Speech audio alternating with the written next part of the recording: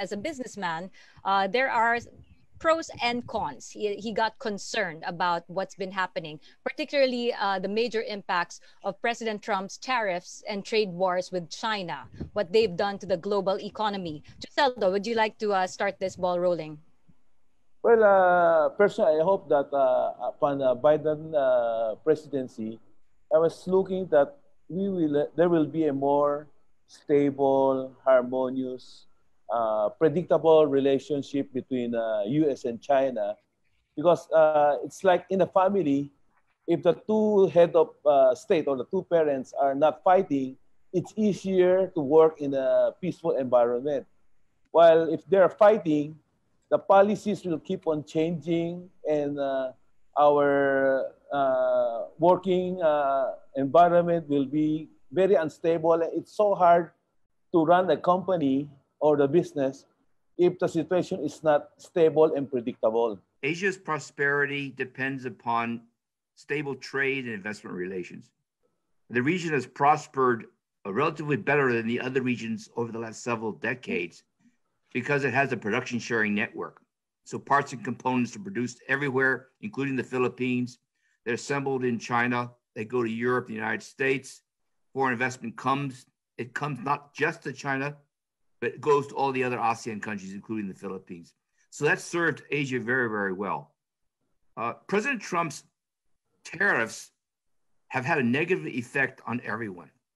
So the focus was on the fact that China would suffer, that it would not be able to export as much to the US. The great irony is that China's trade balance actually improved after the tariffs, and improved in ways which people did not predict, because China was able to export more to other places, including ASEAN. So China's exports to ASEAN soared. China's exports to Europe soared. China actually exported a lot more to Mexico, which was then manufactured and sent to the United States. So today, after the trade war and the tariffs, China's trade balance has improved. Now, ironically, America's trade deficits have gotten worse. Okay? So when President Trump launched this, he thought that he would be able to improve his trade balance. That hasn't happened. But more importantly, people have realized that the growth of the United States has suffered. Growth has suffered everywhere, actually. So no one wins in a trade war. So I think a key issue for President Biden is he willing to reduce these tariffs? Because if he did, everybody would benefit, including other Asian countries. And I think this is the key issue.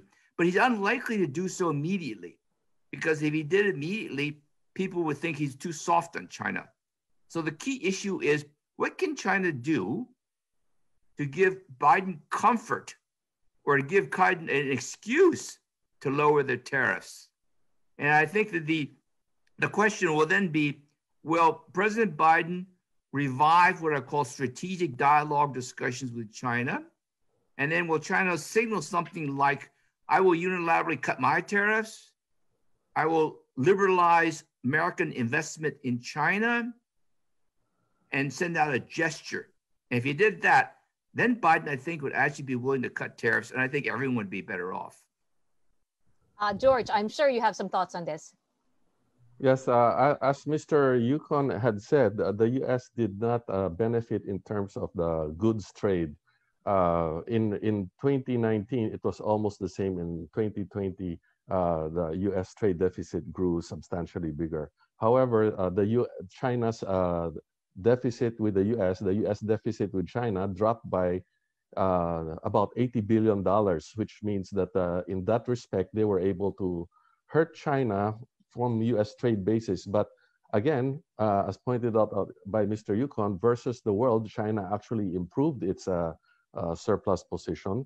So the investments the investments that went out of China or are planned to go out of China, most of the companies are going to retain majority of their investments in China, but they will expand outside. And what's happened is that the investments were not going to the U.S. The survey shows that less than 4% of these companies thought they were going to move it to the U.S. So they did not bring the jobs back to China. In the end, it becomes a in this globalized world, maybe we're looking at competitiveness as the key thing, unless there's a successful decoupling, which is remains also for the Philippines. So most of the world did not benefit from the trade war. There's a few very big winners like Vietnam, no, and we are just here at the edge. Thailand and some countries became recipients of the investments, and the Philippines has the chance to do that if our build works, and the people create the enterprises, because the infrastructure is not enough. It's more than just physical infrastructure.